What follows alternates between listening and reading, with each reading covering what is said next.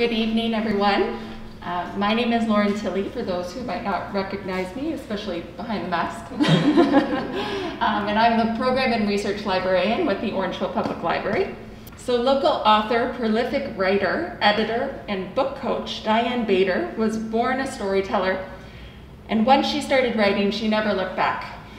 And boy, did she never look back. So we have proudly showcased Diane's work here at the library for many years now.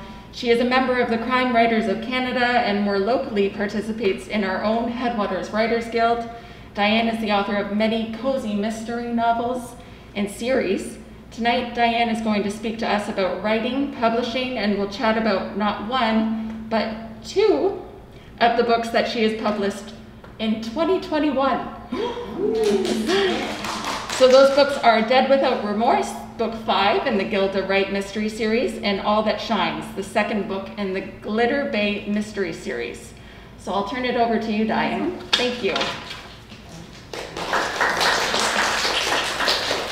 Okay. Now it's time for the unveiling. Whew, I can talk better this way. Yeah, I've been writing cozy mysteries now. This one here. I know I'm going off camera. Murder on Manitou is actually my very first murder mystery. And I had never thought about writing murder mysteries before. Even though I read them voraciously, I do puzzles all the time, I do all these things that involve mystery. Why on earth I never thought I could write one was beyond me. This one was actually through a small publisher up in North Bay. And they started off with the premise that you write a chapter, and it's based on a murder mystery party game.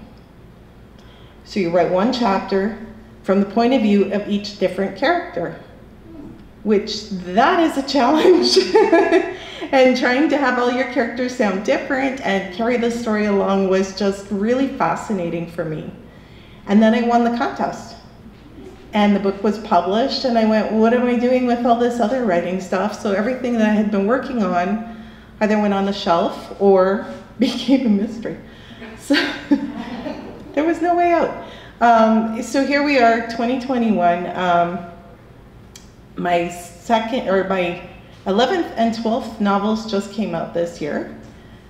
I don't have Dead Without Remorse here with us because I don't have copies yet, but they will be coming in the next couple of months, so that's not a problem.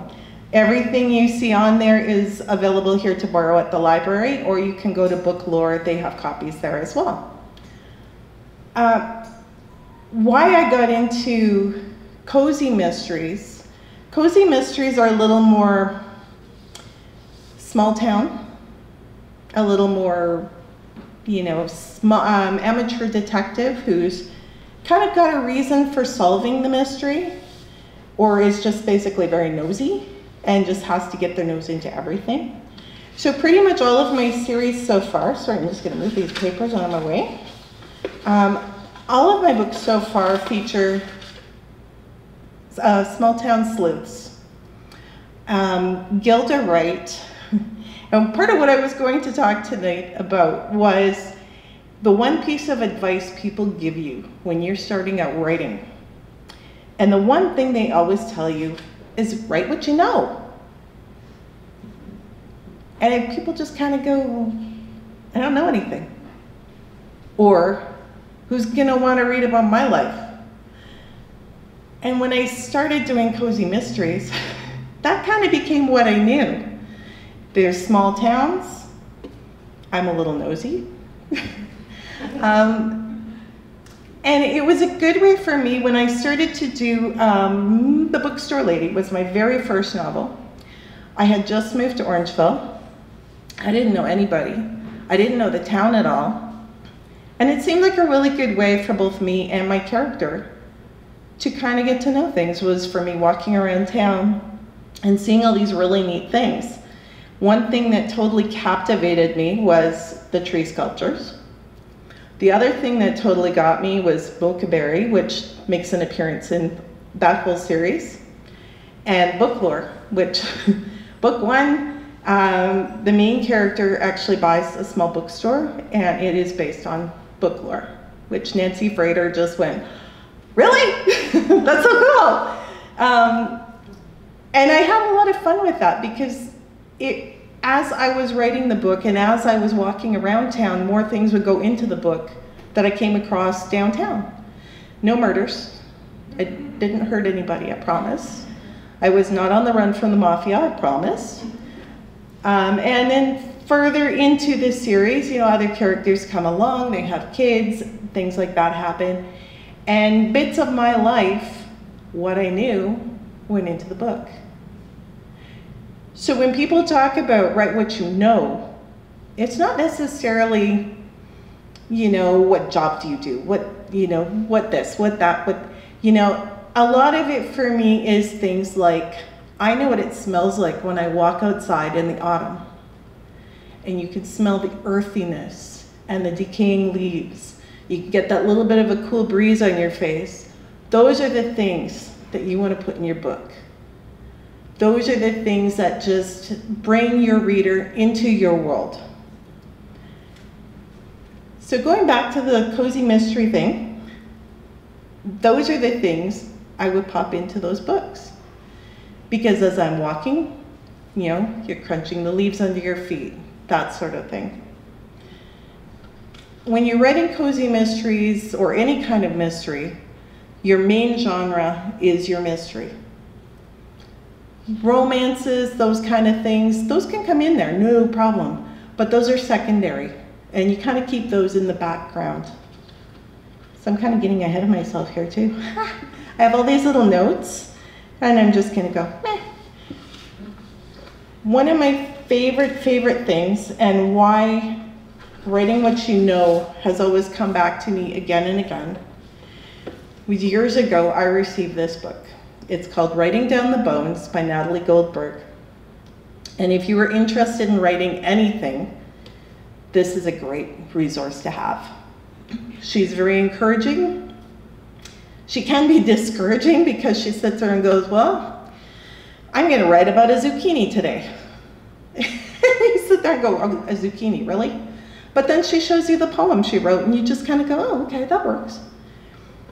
But the one thing she wrote that has stuck with me from the very first time I ever picked up this book, which is now dog-eared and covered in highlighter and all kinds of great things. This section is called Living Twice, which is what all writers do. Writers live twice. They go along with their regular life and are as fast as anyone in the grocery store, crossing the street, getting dressed for work in the morning.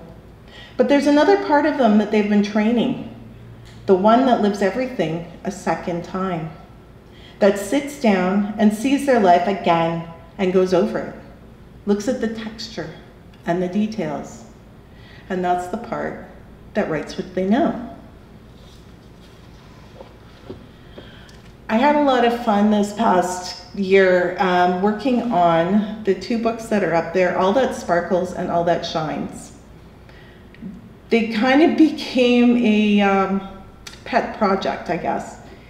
All That Sparkles started off with, All That Sparkles started off with a young woman who runs a secondhand boutique, and her sister, who is a former model, has come to town and totally upends her life. They end up buying a new building, and in book 2, All That Shines, this new building has become completely renovated. Her sister brings in a fashion designer from LA and all of the things that come with him, all of his furnishings from his design shops and all of that stuff. And the poor sister who has owned this consignment shop is going, well, what do I do with all these people and all these things? Like, this town's not big enough for all of us. But who she does meet is one of my very favorite characters so far. The young man comes in and is introduced as Hamlet. And she's like, Hamlet, your parents didn't like you? Like, what's going on?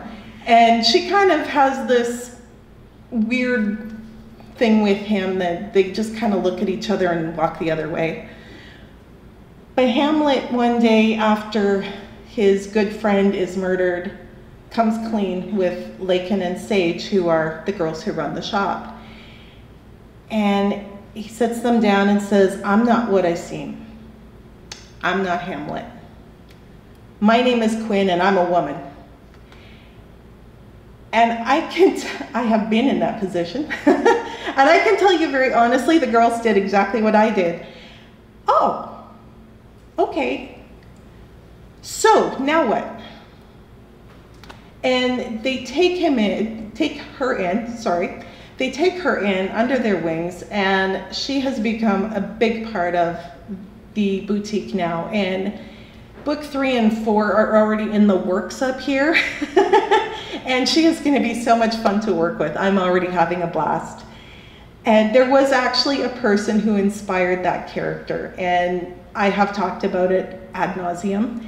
And she knows who she is because we chat all the time, and she has an autographed copy of the book as well.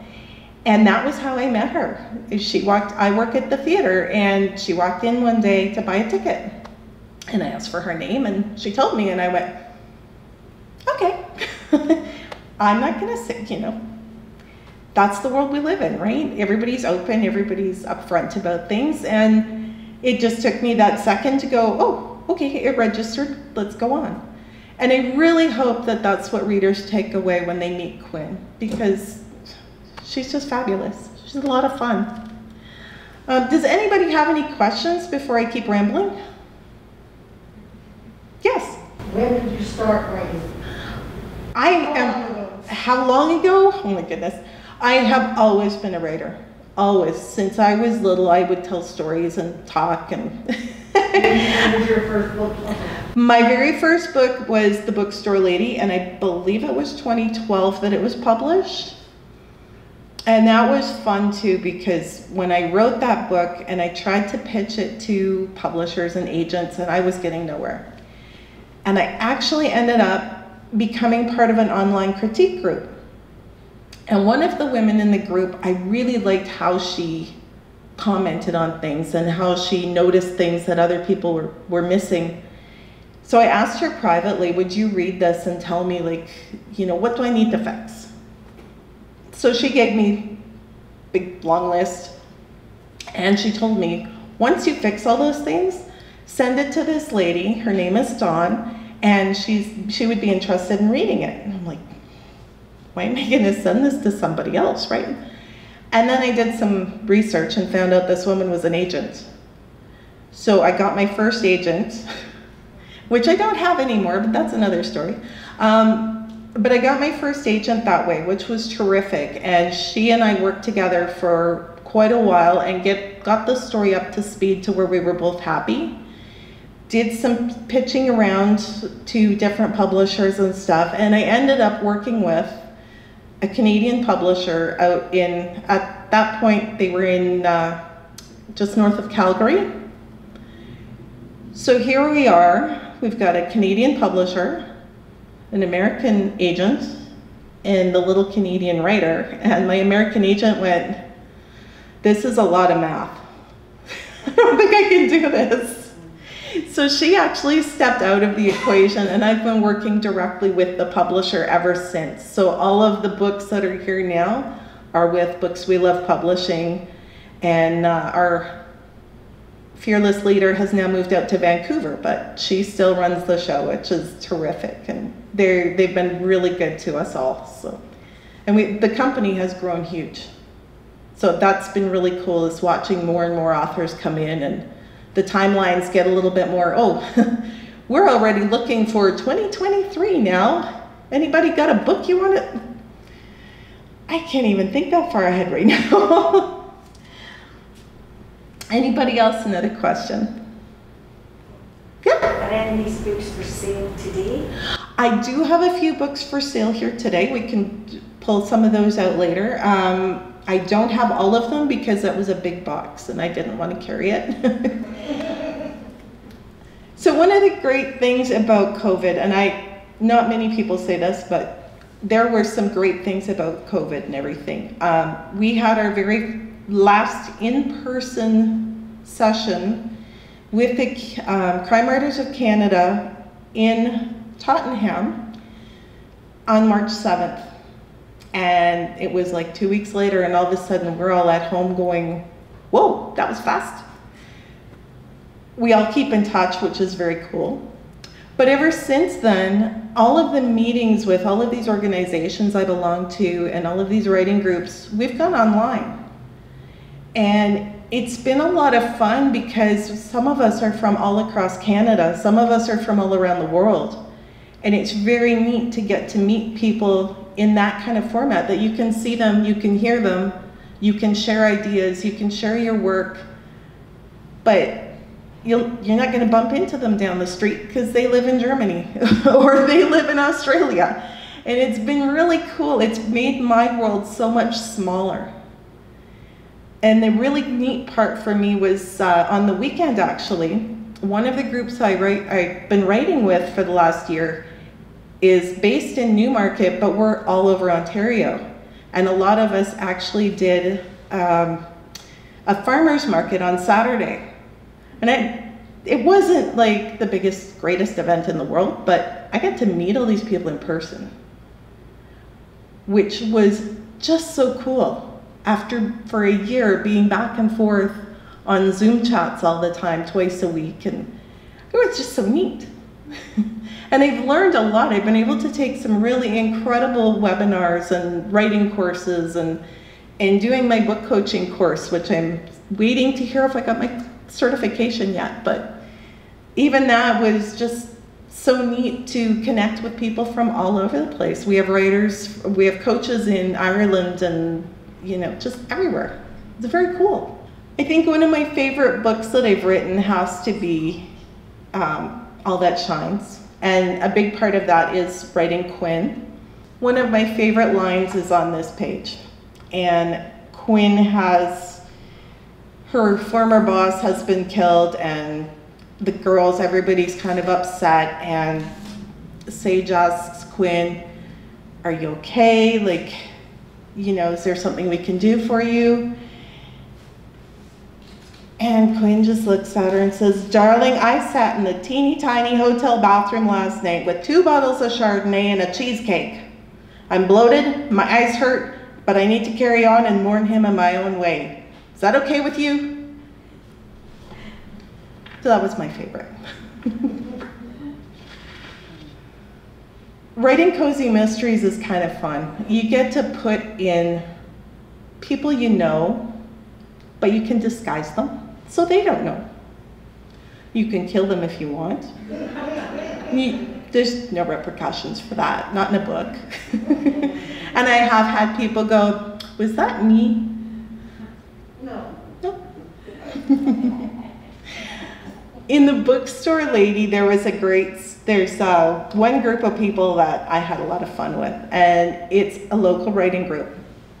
Belonging to the Headwaters writing group here, of course, everybody went, is that me? Was that one me? Did I do that? No.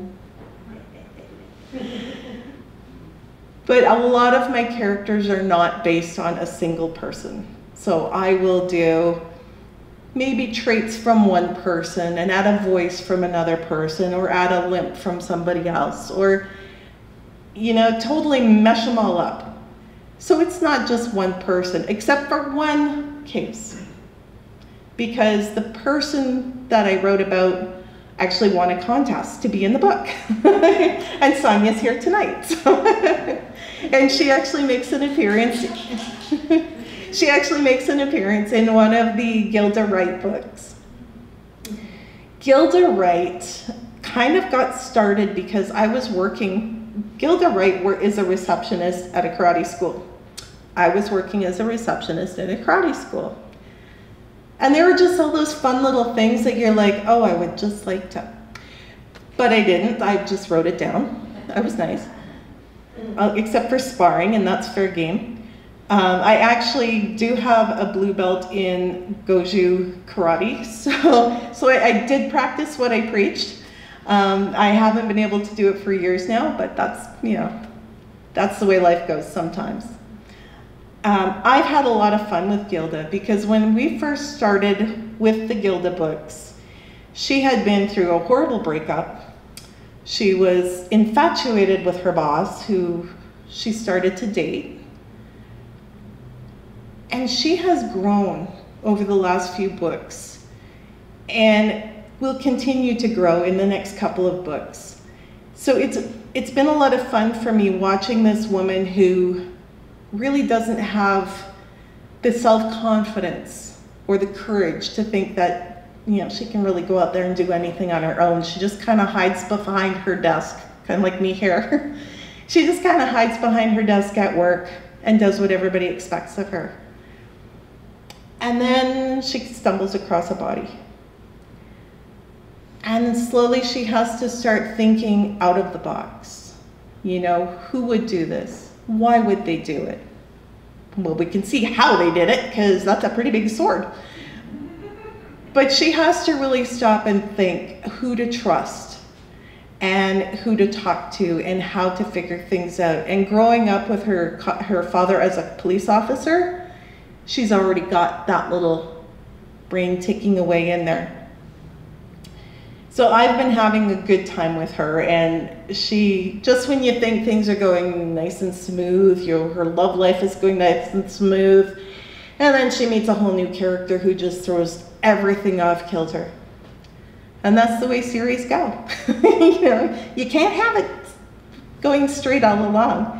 I've read a couple of series where people have dragged it and dragged it and dragged it and dragged it, and I got to the point that I don't even care who this character falls in love with anymore, because we're 20 books in. Like, I've invested half my life in this series. So, you know, it is fun though to be able to just kind of throw hurdles in their way.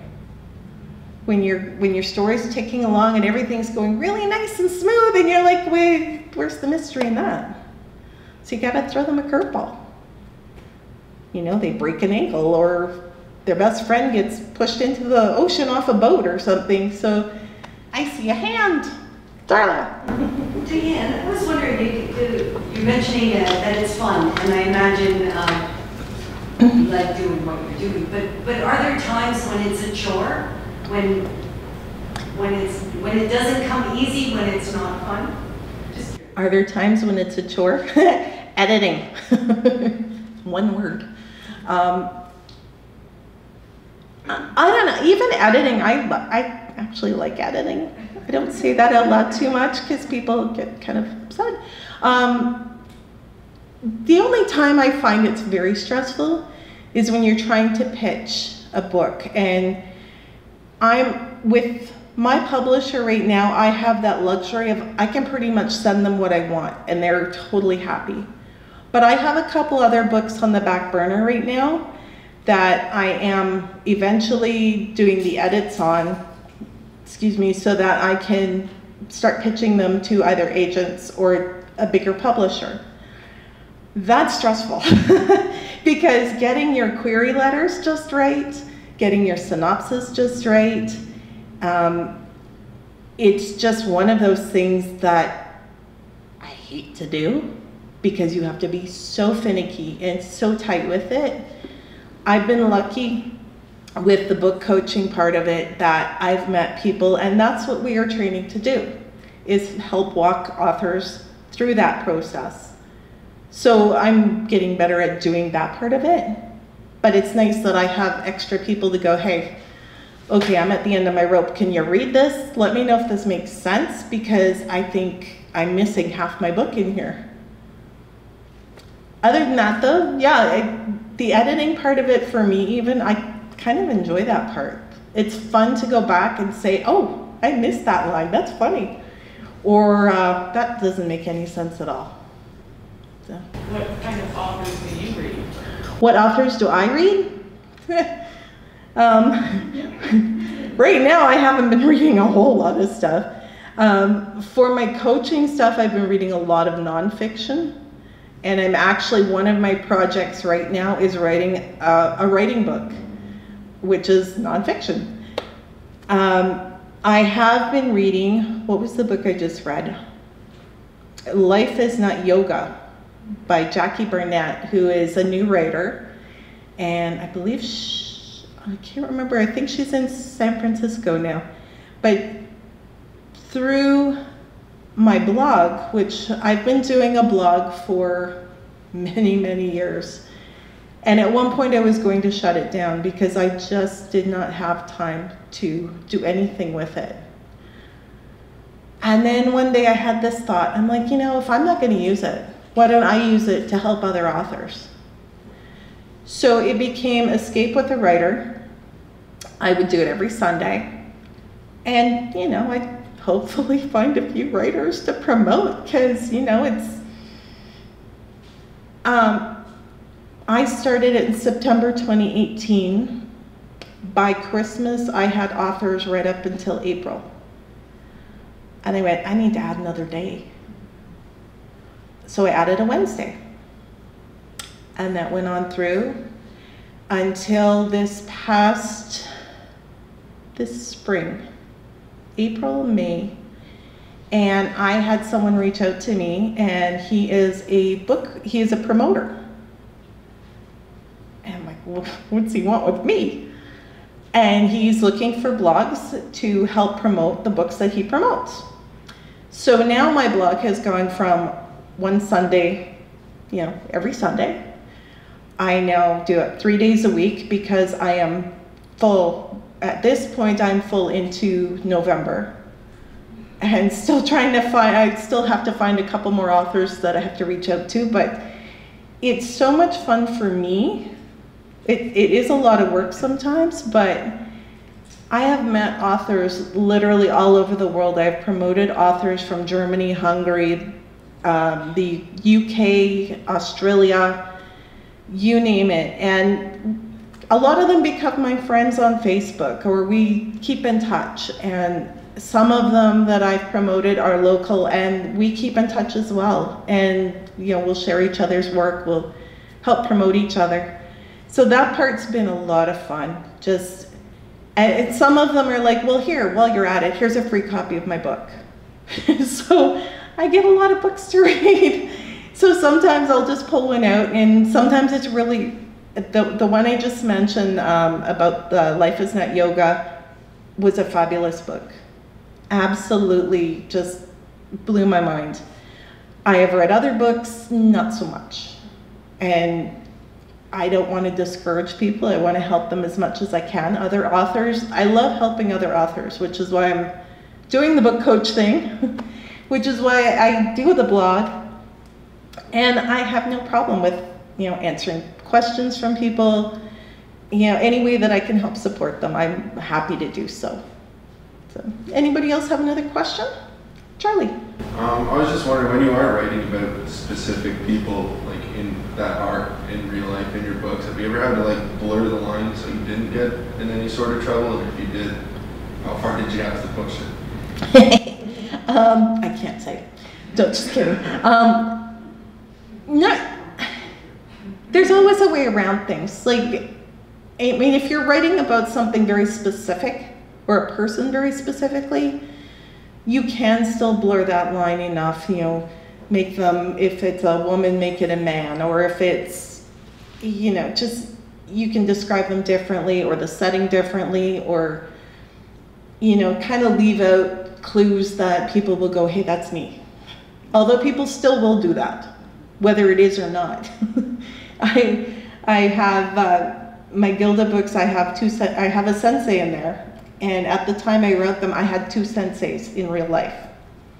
I think the debate still lives on about who is the main character. I won't tell, because it's neither of them really, but they have fun with it, so.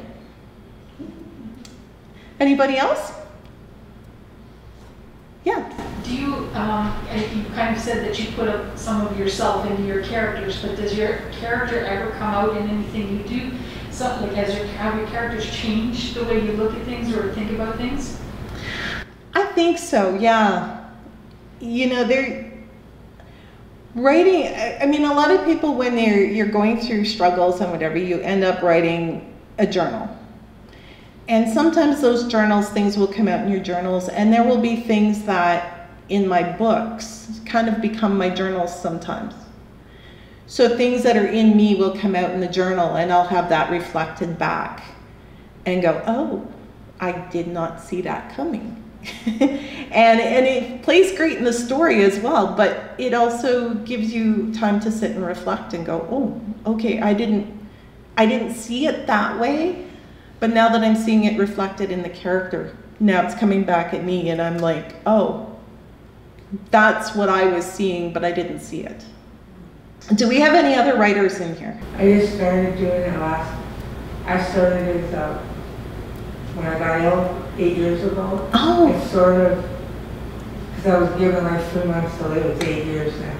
Wow. And it's like inspired me to, when I'm with people, I tend to inspire them. So I thought, why can't I write what I feel and how? That's why I want to get that book. You showed that. Absolutely. So many people give me ideas. I have cousins that are writers, and they say, you can do it, you inspire people, but how do you get it together? Because at the journal, I have my whole life. Right. And so you have all these things, but you don't know how to get it together. That's like tricky. It is, and especially if you're doing something more personal like that. It's different if you're doing fiction when you kind of have a beginning, a middle, and an ending. Yeah, this is totally... Yes and no, because you still have a starting point where you were before you got ill or when you found out and how you progressed through it. And it's amazing how many people, and I get the same thing, like I've talked to people and we sit and have big long conversations about life and writing and everything, and I get the same thing, like, you're inspiring. Like, why aren't you writing this stuff? And I'm like, well, because I don't want to write that stuff. That's this stuff, and nobody wants to see that. Yeah. But when you have a great story to tell, same thing, you have a beginning, a middle, the end. You have all of these key things that have happened to you that you want to share. The things that will help your reader in their own life and their own struggles. So if this happened, how did you cope with this? What did you think? And you always go to kind of your climax of your own book will be that really dark point in your life. And everybody's had one that you go through and you hit that point where I can't do this anymore. Well, why is it so easy to, like when I went to hospice, people would think I wasn't the sick one. Yeah. Because I would talk and I cheer people up and I joke. And so it's easier for me to talk about it and tell people, but to write it, it's hard. So record yourself. That's what someone said. Yeah. But I find it, well, I guess that. I know, I hate listening to myself on recording. Right? So she says with me, with my operation, my voice has totally changed. Or there are programs that you can I get. talk. I was told I never talk again, and I never use this arm. Well, I said, you won't shut me up. Nothing will shut me up. There are actually programs that you can get online that are either really cheap or free, that you can talk to it and it will dictate. Yeah, I was just Googling that today, believe it or not. So there are programs you can pay money for, which are supposed to be really good. But if you want to just sit and talk to your computer, you can find, I think Google has one, there's a couple different programs that they have that are free. You can talk to your computer, tell it your story, and then you can go through it and play with the words later. You can clean it up. But you can do it if you don't want to sit and write it, if you find that a struggle. I tried, and it's just not, I get little parts here. I guess it's because I don't know how to put it together. Well, and that's it. Like, your whole life really is a whole bunch of little stories all pieced together. And it's to get it together. That's it. So if you want to sit down and tell it to your computer is a good listener. Well, sometimes. They don't always cooperate, but they listen. But that would be the best thing for you, I think, is to get one of those programs, download it, and just talk to your computer, just like, you pour it a cup. Times when you want to talk more than other times. So Yeah. it's good in the middle of the night you get up and you just want to start. You get. Exactly, and you don't have to disturb somebody to write it down for you. Well, that's good. About that book, definitely I need to. For sure. So I think we've just seen a little bit of what I picture your book coaching would be. Is that, like what would a person come to a book coach with? Like stuff already written, stuff, I kind of want to be a writer, how do I do it? Or would it be a mix of all of those? Mix of all of the above. I've worked with one person who, he has an idea and he started to write it, but he doesn't know where it's going or what the book's, he sort of knows what it's about, but not really. And I've worked with somebody, we have to do certain practicum levels to actually apply for our certification. The last woman I worked with was somebody I met right before COVID actually, and she had put out her first book and now she had her second and it was written. And she was just in the process of submitting it to agents. And just as we're working together, she got an agent. So we've been working on it, smoothing it over, making it, doing all the changes that the agents wanted. And she is beside herself because she's like, this is all new. I don't know what I'm doing. It's like, you're good, just breathe, all right? That's all you can keep doing, just keep breathing. And now, the other day, I just got a message from her and she's going, we're in negotiations for film rights. So I'm just like, okay, that one's new for me, but this is good, let's keep going. So it's been a lot of fun and I really can't wait to see her book come out because it's really great. I thoroughly enjoyed it and it has come a long way, even from the first draft I read to what she's going to be submitting to publishers is just amazing. So, and then the other author I worked with for my practicum was somewhere in the middle. Her book was done, but she knows she wants to self-publish, so we didn't have that pressure of queries and synopsis and all of that. And we get to do these, you know, I get to go through all of their fun stuff and go, wow, these are really cool ideas. And then we do a Zoom meeting and just talk about what could be changed, what could be tweaked to make things stronger, what could make it a better story. One of the writers I've worked with has a great thing with ellipses, the little dot, dot, dot. If you've ever seen Mamma Mia and there's that one scene where they're going dot, dot, dot, yeah. I think they took her dots. Anybody else? My question is, you're writing books, okay? A lot of things go through your head. Mm-hmm. How do you find it sleeping at night? I have become very good at making a lot of notes. I always keep a little notepad and a pen beside my bed. I have been known to scare my cat senseless at about 2 a.m. going, I got it, I figured it out. And the cats just kind of go flying. But I have behind my desk a whole bunch of binders. And it doesn't matter what I'm working on for books, there's always ideas for other books. They just creep up on you and you just kind of swat them off. But the easiest way I do it is just make notes and stick them in the binder for later on. How I sleep at night, well, that depends on what I'm working on. You know, if I have a deadline, I'm working really intensely on something, then it will be going through my head nonstop all the time. And I've been known to make notes on napkins, on Kleenex, on paper, on receipts, on, you know, you name it. Kids' homework, they didn't like that.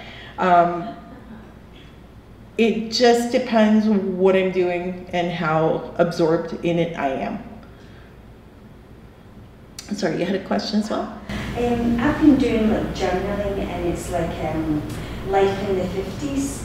You know, it was after the war, and like we were very poor, and just all the different stuff that happened in a tenement, you know, stuff like that. But I don't know how to go about what would be the next step for me. You know, I've just got it all written down, but I don't really know what else to do with it. So what is the story that you want to tell with it? Just about growing up in the 50s. Just about growing up in the 50s and what life was like. Do you have kind of a beginning point that might be something that would get, like, do you want to write just about your life in general, or are you writing? About other people's life as well. Just about other people's lives? As well as my own. Okay. I mean, writing those kind of things is great. It's hard, like if you ever wanted to publish or anything, those are things that you would probably lean more to self-publish, because a publisher will look for more of the story behind the story. Okay. So if you have a character who is growing up in the 50s, who is going through adolescence, and how their life changes from one day they're, you know, an 8-year-old kid to all of a sudden they're 14 and they have to go get a job because this has happened or that's happened. You know, you want to bring up the story part of it, not just the day-to-day. You just give it a little bit of drama. It's that whole thing of write what you know, but just give it a little kick and just kind of make it a little more exciting, shall we say. Well, I have a good sense of humor, so. There you go. Just bring that sense of humor in there, Okay. for sure. And I would suggest to do a lot of reading, biographies and stuff, and see how they do it. Okay. That's one of the things I was told years ago too, is when you find a genre or you find something you really like, even if you just don't do it with a library book, please. Take a pen, highlighter, make notes, not with the library book. I will get in trouble, they know where to find me. So when I got started with my very first book, I was kind of in a good spot to do it. I just moved to town. My kids, I could walk my kids to school, drop them off, and just keep walking. I had to come back, but you know. But I would walk around town, and I would end up at Mokaberry, or at the time, Coffee House was still there, and I would sit down and I would have half an hour, do some writing, and then I'd have to go pick up the kindergarten kid, which worked out great because I got a lot done. One of the things I found that really did help with my ability to tell the stories and to actually get some writing done some days was I joined a writing group. And we had the Headwaters Writers Guild that eventually we'll get back to meeting here. And it was just really great to have a group that you can sit down, and the way we do it is you sit down, you set the timer, and you write for 15 minutes using a prompt. And whoever was the leader that day would have a list of prompts, actually written prompts, or they would bring, okay, tell me about the mask. No, don't. And you would just write for 15 minutes about whatever the prompt was that you got that day. I've also been doing other writing groups online right now, and we don't use prompts and we don't write the same things, which is really kind of neat too. We get online, we talk, go figure. We talk for 15 minutes and then cameras go off. You still hear the other, or you can still hear or see or whatever, but you work on your own projects for 45 minutes. And we've been doing that now twice a week for almost a year, or for a year. Yeah, it's for a year now. And that is how 2 books in a year came to be, because I had that dedicated time every week to sit down. I'm responsible for being at that meeting with those people on that day, at that time. What are you working on today? And sometimes you want to tell them, and sometimes you're like, I'm editing. But it's always great just to have that group of people that you see once a week or however often. In our case with the writers group here, we would meet every couple of weeks on a Sunday, which was great. In the case with the online group, we meet Sunday mornings and Monday nights. And I had another group up until I was back in the office that I was meeting on Mondays as well. So my Mondays were like, I'm writing all day. Oh, good. I got a lot done. So how about, we have a couple of writers in the group. Do you have a routine for your own writing? Normally, like when I wrote book. I kind of wrote it all in one go, so it was a frenzy. I would sit there for 8 or 9 hours until my hands cramped up and just wrote and wrote and wrote. Other times, I heard it was an interview with I think it was Freddie Mercury, and he was saying if they were writing a song and they felt they were forcing it, they would just stop. It was their best work. They said all their chart toppers were just done, and it just flowed and flowed. So if I feel I'm ever like just kind of just at a dead end, or feeling just a little frustrated, or just like not writer's block, but just like forcing it, I'll just stop for a little bit. I started writing a bit of the second one in the same. There's 2 of them, so I started writing a bit of the second one, and that sort of happened. And then so I kind of went on hiatus for a little bit. Started doing some more editing on the first one, but I don't like editing either. And then I got an idea for a new book that's totally opposite genre, opposite field. It's 100% different. Like I wouldn't even. It's so different. I wouldn't even really want to associate it with the first one. But I just feel like whenever I get a chance to, like always right in front of the TV and stuff. Sometimes you just gotta sit yourself down and do it. It's fun having cool toys to do it with too. So I just did mine all like pen and paper, just wrote it all down. Yeah. But I looked into different tablets that kind of time saving and things like that, so I can write everything down on my tablet, and then I just email it to myself. And it's there. Yeah. So that those little things, they help. I used to just sit down with a coffee and a mochaberry too.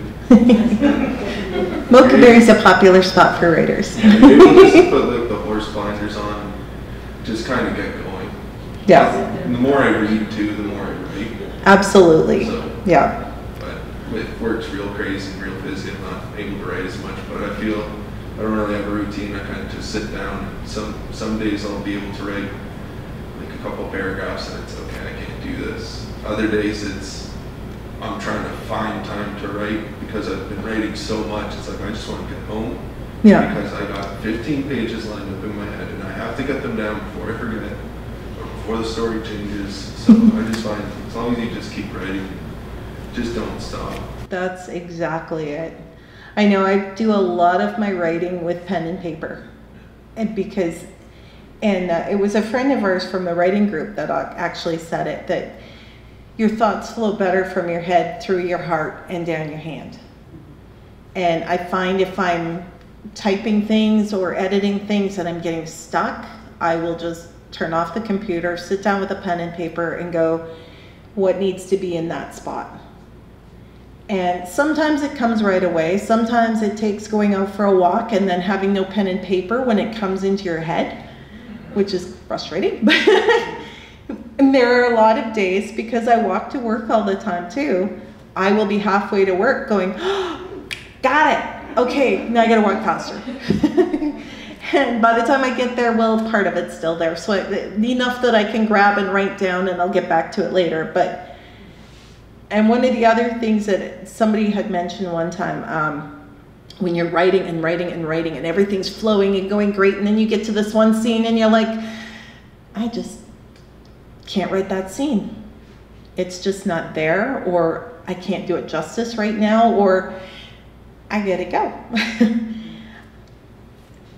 We use placeholders. Put a little line that says, oh, this is the fight scene. And you just leave the little placeholder in the middle of nowhere, leave a little gap, and come back to it later. And at first there was a couple of people, when I told them that, they're looking at me going, what do you mean? It's like, well, if you're not gonna sit down and work that out right now, by all means, just put a little note, come back to it later when you're fresh or when you have an idea for that spot, and fill it in. Nobody says you have to start at A and write A, B, C, D. All of my books were written in different writing groups, in different workshops. I have A over to M, over to Z down here somewhere, back over to B. and then you put it all together. Just like you ladies are saying, trying to get things structured and organized. Sometimes it just doesn't come out in a linear fashion. Sometimes you just have to kind of go, we'll shuffle the deck together once it's written. And you can get that whole story down there. You can get all of your plot points, your ideas. I know people, I'm one of them, I'm not an outliner. I'm not one of those people that can sit down and go, okay, well this is gonna happen, and then this will happen, and then this will happen. By the time I get to 3, I'm already going, oh, I'm over here doing this. Oh yeah, I gotta come back to my outline. I prefer doing the writing part, and after a chapter, then I'll add it into an outline. Because then that's kind of my place marker on the outline, going, okay, well this just happened. These are the key things that I just wrote. Now I'm going to go back and write again and see what happens. Whoa, you guys are running me out of things to talk about here. Let me see. I do have one more thing we can talk about. Settings. I have, on the advice of somebody way back when, most of my books are set in the US, except for one series. And that is actually, I don't know if it's here, my Sugarwood Mysteries. Audra Clemens has a little craft shop in a place called Sugarwood, Ontario. I made it up, don't look for it. And it was one of those books I actually did for NaNoWriMo. And I don't know if anybody knows what NaNoWriMo is. National Novel Writing Month started in California, actually, and now it has kind of spread like wildfire across the globe. Every November, authors challenge themselves to write 50,000 words in 30 days. Yeah. Now we know why there's that stereotype. Writers are a little... it can be done. I have done it. And Audra was my proof, wherever she is. I have written 3 books doing NaNoWriMo. So it is fun. It is a challenge because it's one of those, like Charlie said, you sit down and you just start writing. And you try and get in as many words per day as you can. You kind of have a ballpark of about 1350 per day, I believe it is, or 1330 per day if you write every day, but sometimes you can't, so you write like 5,000 words on a weekend or something. But it is a great challenge. Like if you want to see how far you can push yourself, NaNoWriMo would be a fun thing to do. And that is where I wrote the Sugarwood Mysteries. Drop Dead Cowboy is the name of the book. And I had a lot of fun with it because it was just constant writing. It was all in order, which is unusual for me. It was all in order, a lot of writing, but I really loved the story. I had a lot of fun doing it. And now I'm actually working on ideas for book 2 for this year's NaNoWriMo. So it's going to be a lot of fun. Are you going to write anything besides Cozy Mysteries? I have actually written a couple of fantasy novels that are sitting on the shelf still because I've been doing other things this year. 2 or 3 fantasy novels, and I have my my writing book that we are working on right now. I don't know when that one will come out, but it is in the works, and we're having a lot of fun writing it. So. Will this be all detailed in your website when it's out?